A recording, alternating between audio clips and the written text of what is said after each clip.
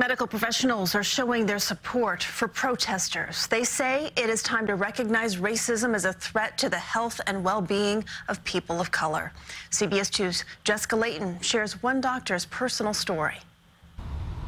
On hospital campuses across the country, there was an 8-minute and 46-second silent pause to recognize a critical conversation.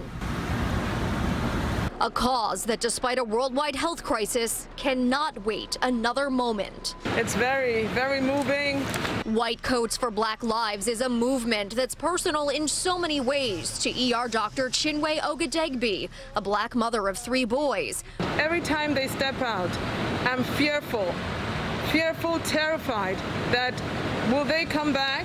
She's humbled to see her work family at Hackensack University Medical Center taking a stand, or rather a knee, recognizing racism as a public health concern while supporting the demonstrations nationwide. If you weren't working so much, would you be out there protesting?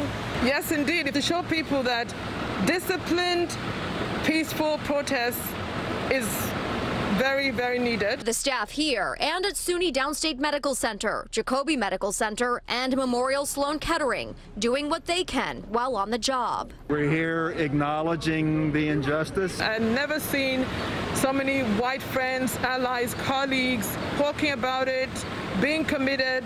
The doctors and nurses who have answered this call to action just spent 3 months on the front lines of coronavirus, which we know disproportionately affected the African-American community. And they're reminding all of those protesting the threat of COVID-19 is still far from over. The 20 to 30% that do not have a mask on or take it off should please get a face cover. Adding a piece of advice for all of us. Making small acts of kindness every day would go a long way. It's a great start. But it's only a start in this marathon mission for change. Jessica Layton, CBS 2 News.